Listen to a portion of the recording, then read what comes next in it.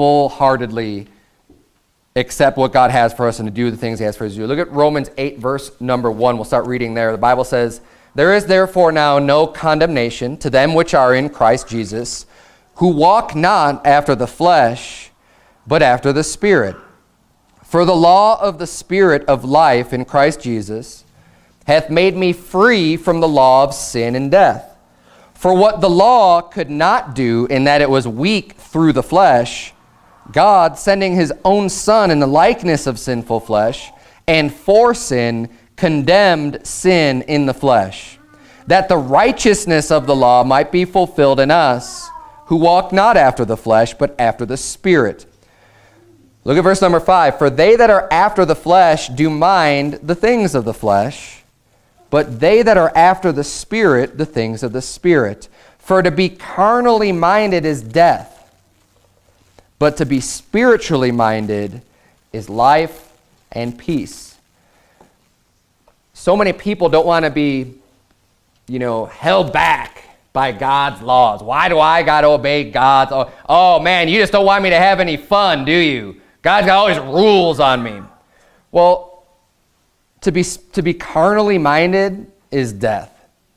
It's not good. See, God doesn't make up rules just so that you can have a miserable life.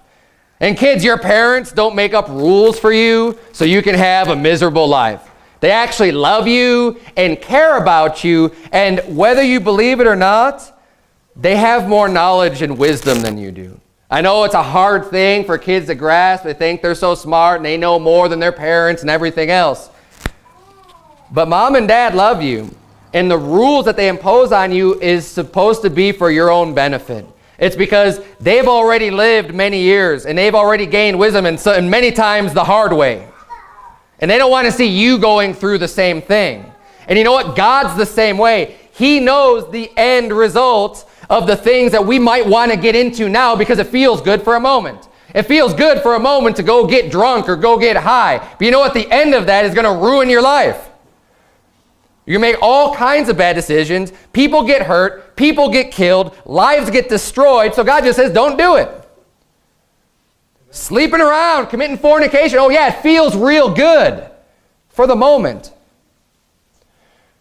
But you miss out on so many other things. You get diseases. You get, there's so many ways that it's going to cause problems in your life. That's why the Bible says to be spiritually minded is life and peace. Boy, doesn't that sound good to live a life where you're at peace just internally? Where you can go through day by day and not be troubled in your spirit? Well, if we're walking in the Spirit, we can have that peace. Even if bad things may be going on around us, you can know that peace. And it's a great feeling to have when you know you're doing right by God. Everything could be crumbling around you and you could still have peace.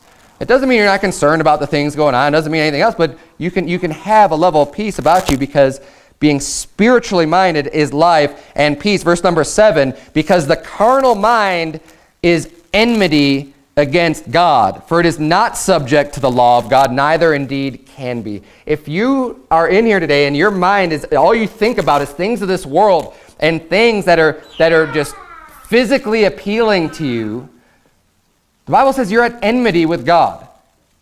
That's the exact opposite of what God wants you to be. He wants you to be spiritually minded, not carnally minded, not thinking just about, hey, this feels good, so I'm going to do it, regardless of what God's word says.